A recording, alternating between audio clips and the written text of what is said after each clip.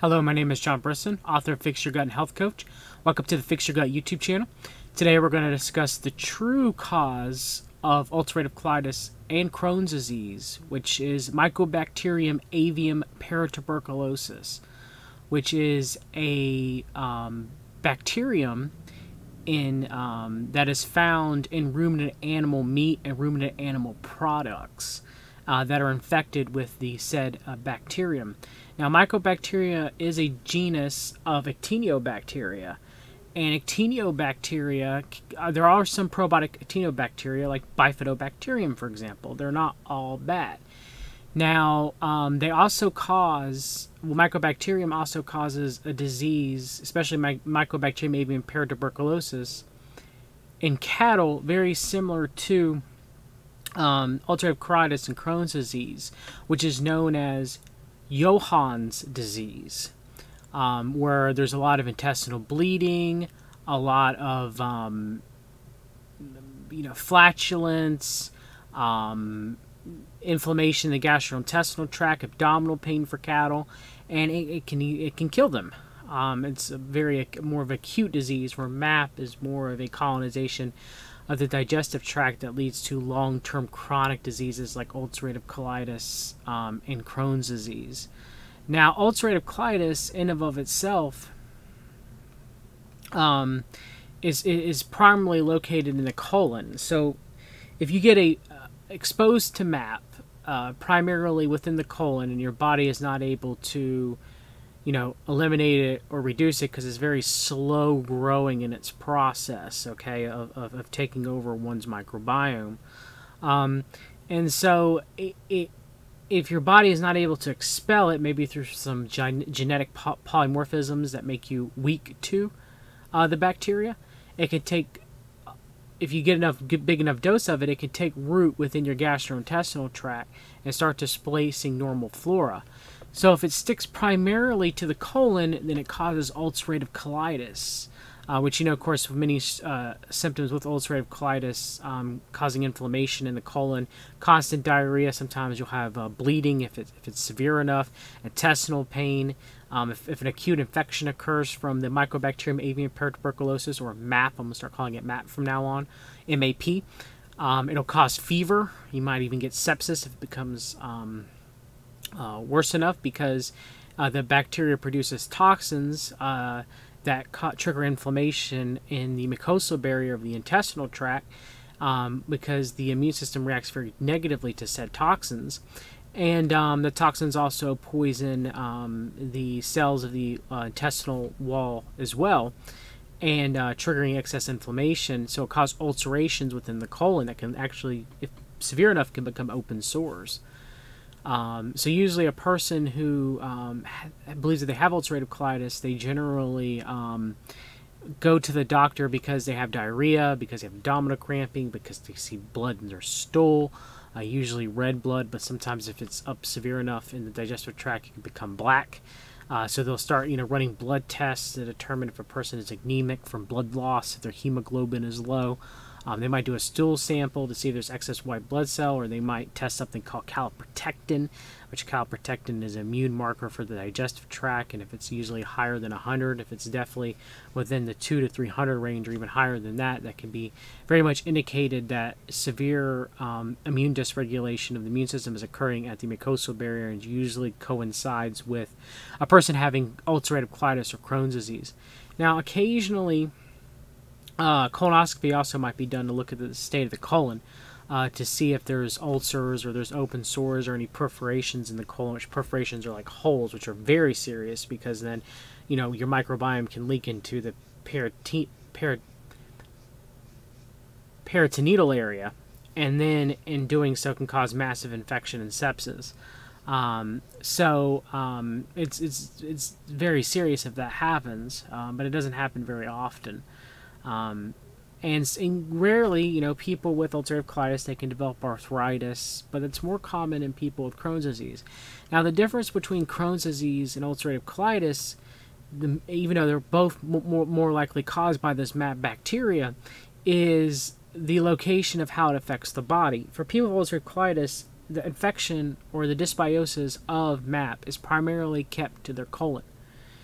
In Crohn's disease, it can be spread throughout their digestive tract, even up, mainly situated more in their ileum, which is the end of the large intestine. And they'll usually have diarrhea, abdominal pain, gallstones, bloating, weight loss, diarrhea with red blood or black blood, depending on how far up the infection is or the dysbiosis of MAP is. But they're more prone, people with Crohn's disease are more prone to get systemic issues. They're more prone to get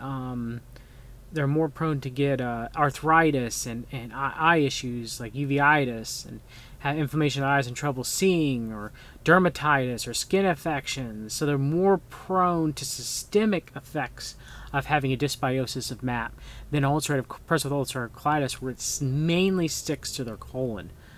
So those seems to be the two differences between the two diseases, even though they're caused by the same pathogen, which is Mycobacterium avium paratuberculosis, which is found in ruminant animals if they are infected with it. So a person with Crohn's disease and ulcerative colitis, it's usually best for them to give up all ruminant animal products, including cow, sheep, goat, deer. They can do okay with pig, and they can do okay with birds or fish. It usually doesn't cause as much issues as an affected ruminant animal would. However, and I'm going to read some snippets from both my blog article and from a study that was done in 2010. It was more of a paper about them being connected. But, most people who ingest animal dairy to some degree, including myself, have probably been exposed to MAP at one point or another. However, I probably didn't get infected with it because I probably don't have the genes weak to become infected with the MAP bacteria, or my microbiome was healthy enough for it just to pass through me without colonizing my intestinal tract. So why don't we read? MAP has recently been discovered as a zoological disease, a disease that can be transferred from animals to humans or vice versa. MAP can be transferred to humans when contact with infected cattle feces occurs, drinking improperly treated farm runoff water, ingested beef, or ingesting milk and dairy products from infected cattle, or goats, or sheep, or deer if you're ingesting deer meat. There are case studies identifying farmers with MAP after contact with aerosolized cow feces, meaning breathing the cow feces on in the farm from infected cows. MAP infections also originate from cattle farm runoff encountering municipal drinking water not being properly filtrated. MAP is very resistant bacterium that can survive up to 9 months in mud, a year in cow manure, and up to 2 years in water. Standard industrial water treatment such as filtration systems and chlorination may prove to be an ineffective treatment against eliminating MAP from the water supply. However, reverse osmosis, filtration, and distillation should be good enough to make sure that the water that you're ingested is MAP free. MAP is also able to survive pasteurization because it surrounds itself in fat globules, so it is not killed by standard pasteurization techniques, as well as it is not killed from cooking. Mainly, it can also survive standing cooking temperatures that you usually use with beef, which is around 165 degrees Fahrenheit. For something to be well done. And MAP also is resistant to nitrates and the smoking process too. So it's a very hardy bacteria that's very difficult to reduce or get rid of. So pretty much people with ulcerative colitis and Crohn's disease, if it is caused by MAP, and in most cases it is, they have to avoid ruminant animal products possibly for life once they get their infection load down. And most of the time, removing ruminant animal products and meat from the diet, dairy, milk, cheese, butter, ghee, ice cream, and stop eating the meat, most of the time that'll work. Most of the time, just doing that alone, a person with ulcerative colitis and Crohn's disease, unless they have a severe dysbiosis of MAP in the digestive tract, usually seems some sort of relief from their symptoms. And when they go back and eat the meat, if it is infected, they'll have their symptoms come back. Now, it's interesting enough, just like we see a tick disease causing alpha-gal allergens, where if you go eat red meat, which has alpha-gal in it, and you have this tick-borne sensitivity to it that you didn't have previously beforehand, if you were bit by a tick and it gives it to you, you become allergic to red meat. And so when you eat red meat, you have severe digestive issues or skin irritation or mood issues. Because of the alpha-gal so it seems to me that for MAP, there's some people who are, even if the cattle or a ruminant animal doesn't seem to be infected by the bacteria, that a person who eats the meat can still somehow be sensitive to it. And I haven't quite figured out why that may be yet. That does seem to be the case. Now, some people will say, well, I've seen people go on a really grass-fed, raw dairy and grass-fed organic meat diet of ruminant animals, and they were able to heal their ulcerative colitis or Crohn's disease. And it was able to go in remission. So, why are you not, recommending people to do so? And that's because of two things. One, those people were very lucky. It is likely that the ruminant animals that they were ingesting the meat from and that they were ingesting the dairy from were not infected with MAP. If you have a very, very small family farm that takes very good care of their animals, then a likelihood of them being infected with MAP is very low. Okay? So that might be why. Second is that they may not have their MAP is not the cause of all of ulcerative colitis and Crohn's disease, but it seems to be a big cause for most. At least I would say anywhere from 80 to 90% of the cases.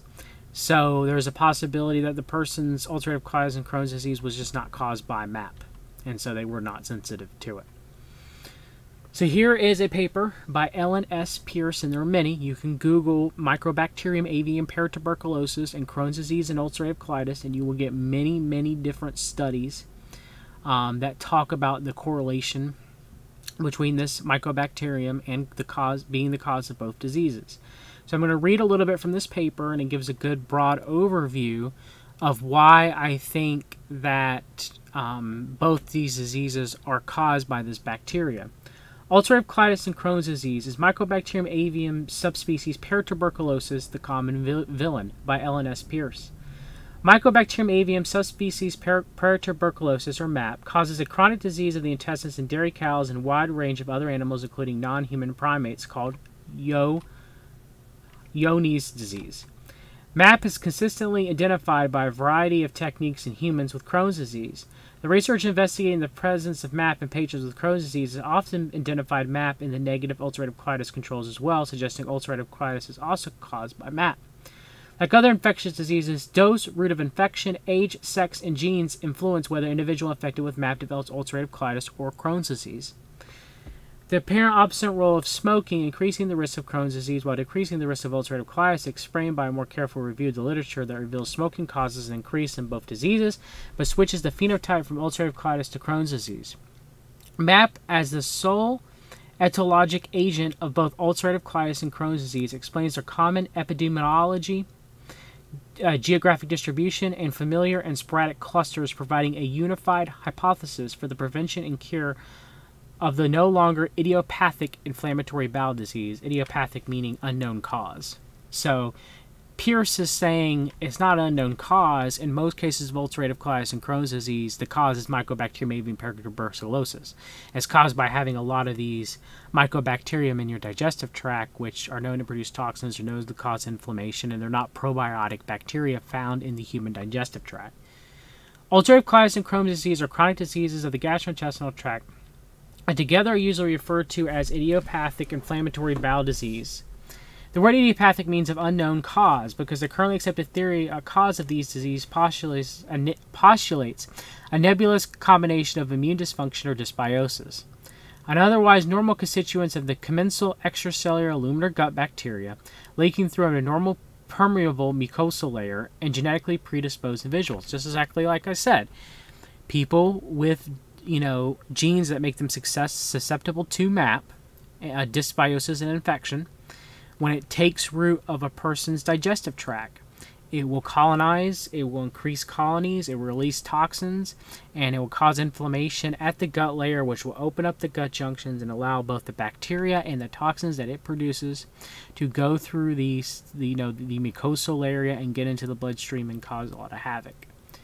The main alternative theory of Crohn's disease causation is affected with a facultative intercellular bacterium, Mycobacterium avium subspecies paratuberculosis. MAP causes a chronic disease of intestines in a variety of animals, including non-human primates, that share some histologic similarities to the changes found in Crohn's disease. This commentary proposes ulcerative colitis is also caused by MAP. The epidemiology, geographic distribution and clusters, both sporadic and familial, of ulcerative colitis and Crohn's disease are consistent with MAP as a single etiologic agent of both diseases.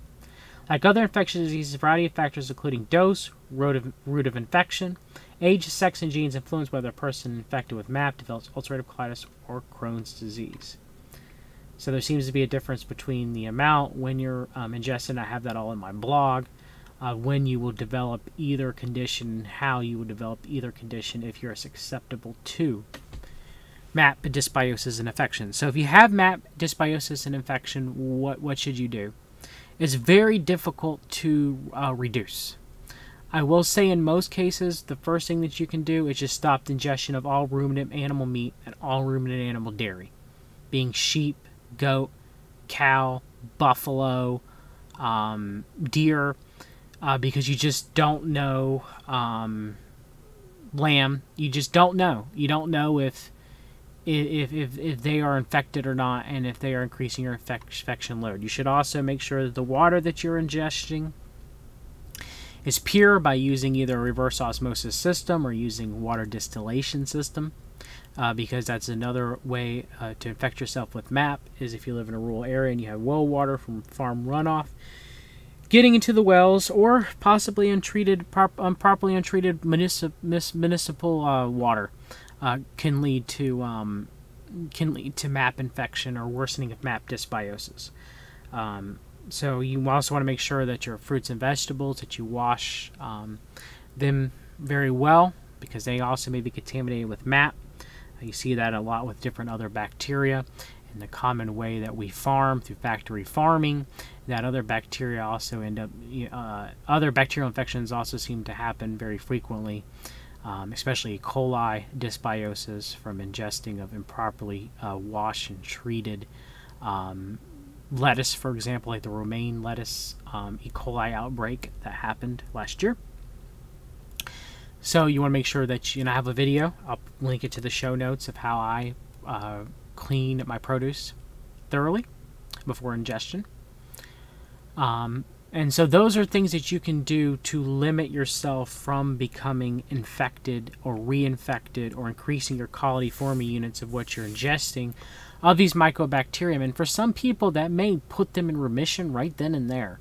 Not always, though. It depends on a person's genes and how severe the immune system is dysregulated and how much of a dysbiosis of MAP they're really dealing with. In that case, then I recommend contacting me for coaching. I have information about what Jason and I have done a podcast on MAP. I will link that in the show notes. And, there's information on my blog of what can be done. My book also has a protocol for MAP, too, as well. And for both ulcerative colitis and Crohn's disease. A brief couple of things that people can do to try to get themselves in remission is, one is just reduce inflammation. Omega-3 fatty acid ingestion, which are found in wild caught seafood. It can be very beneficial of ingesting that a couple of times a week or more, especially your salmon, your low mercury tuna, shellfish like shrimp if you can tolerate them.